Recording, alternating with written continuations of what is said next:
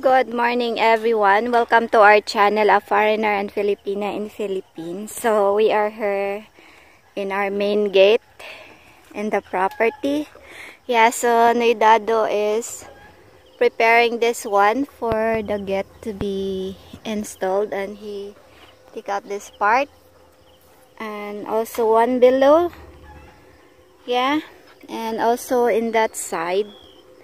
So in preparation to install the gate here in the property, and he's working on right now on the gate, and he welded it over there.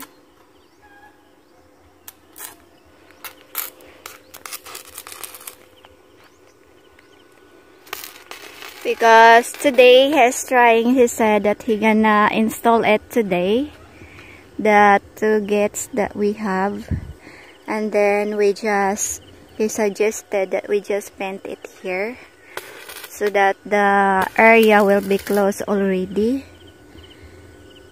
So now he brought the welding machine over there and weld it. Even it's so hot working on.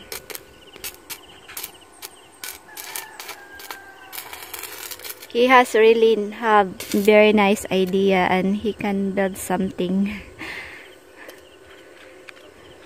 A very talented man and creative.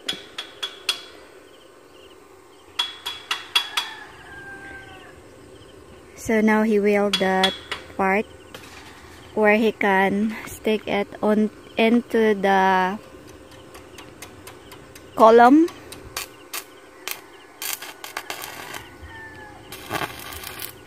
Ang opening ani niya na isasod ni no? Paana ta? Oh, pwede ra sa din no? So he said you can open it inside or out. Oh. Mapasod na lang no? So much better the opening is going inside, because if you are inside, easy for you to open.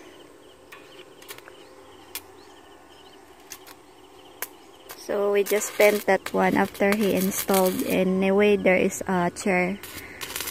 That one is, that columns is 7 feet high, I guess. Oh no, 8 feet high. It looks like 8 feet high. And then this gate, like around 7 feet high, the gate that he built for us here in the property. As you can see now, guys, Noydado already installed the two gates. Look at that. It's look very nice.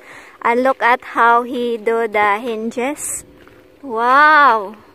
As you can see, he welded this one. It's very hot. And down there below, he welded it also. The hinges. Wow. Those are really strong. And also in this side. Look at that. So he welded it together and connect with this one. And then after that, he gonna put concrete in this part. And also down below, look at this, how strong it is. Wow. And these are the hinges that he made. Wow. So he is cutting some rebars in there, the 16 mm. Very nice. So this gate, guys, can be open inside and out. So it's 5 o'clock already, guys, and we're ready to go home. As you can see here, Noydado already put in the gate. Yeah, but he need to finish it also. MacGyver is? But this one is not yet done. MacGyver was an American TV show. Yeah, and he could take a And as you can see here, guys, you and a can rubber band and make an airplane. open. I see that. Yeah, you can close it and open outside or open inside. Inside. Okay, kuan ko nun ay ikaw demonstrate. You can open inside or outside. Oh, so there are two ways to open the gate, guys. So you can what open. What he's gonna do is put a latch here Yeah. and on the inside. So we unlock here to open it and then lock it on the inside. Yeah, flat bar. Yeah. Wow. Put So the flat bar. This one and this gray bar. oh. Ipit ko lang ba? Yeah, he just bent it. So we put the padlock on Yeah. one side and then to the other side. Yeah, and on the other And side. then we'll have latches in the bottom. Yeah, and in the inside also he said. We put this. Oh, yeah. And then the two latches that go in the concrete. Yeah. And two latches down there below where the platform concrete there. We're gonna put in. Concrete. Oh. Yeah. Because also Louie will dug this one, come out. Yeah. He's gonna do a concrete pad. Yeah, so Noy Dad is going to make a concrete pad from there down to the other column. So Louie cannot dig in. So Nadado's new nickname is the Filipino MacGyver. The inventor. Yeah, so what they gonna do, they gonna flatten that one so it can move down. But if Scott gonna come in and turn in this side, so we're gonna open this outside.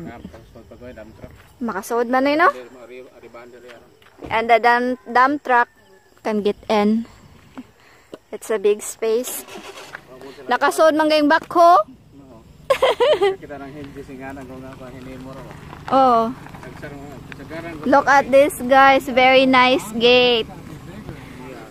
Maybe after tomorrow or the next day, this will be all done.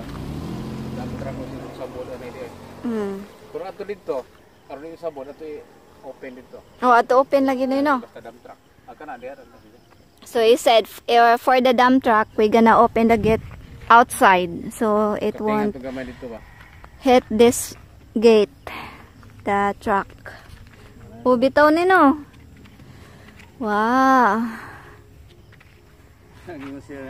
This is the first time we make it. Yes.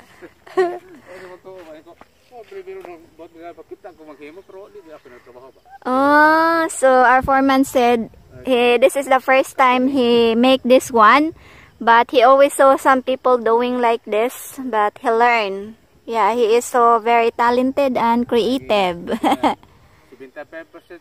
Oh, I think perfect. Lagi. I'm so happy, guys, that the gate is installed already, but not yet done completely because our foreman here gonna do this one first. That part is not yet done, and down below and also on the other side, the other column. And we're gonna put some pad down there because of our dog might take the soil or the land and he can get out. So we're gonna make sure that everything is done. Wow, I'm glad. So we can close this one. Yeah. And look at that. I am happy also to look at our plants here. I know we've been working hard. Even it's so hot. Yeah. And I keep on taking out the grass from that dragon fruit. But I am so happy, guys, because there are a lot of shoot in this dragon fruit already. And look, as you can see here, this started already growing. Look at those. Wow. Yeah. Look at that. Sige, net. Ugma na pud ta kumbate. Wow. Look at that, guy. it started having a shoot already. Yeah, this morning I've been asked Janet and I doing the plants. And here on, look at that one. There's a lot of shoot also. And wow! And also this one, guys. Look. Wow, look at our dragon fruit. Yeah. So our guys are ready to go home now. So thank you everyone for viewing our videos and in our channel. Yeah, especially to our subscribers and our viewers. For those who are new into our channel, please do subscribe. Okay guys, thank you. Please do like, comment, share, and subscribe to our channel. Stay safe everyone.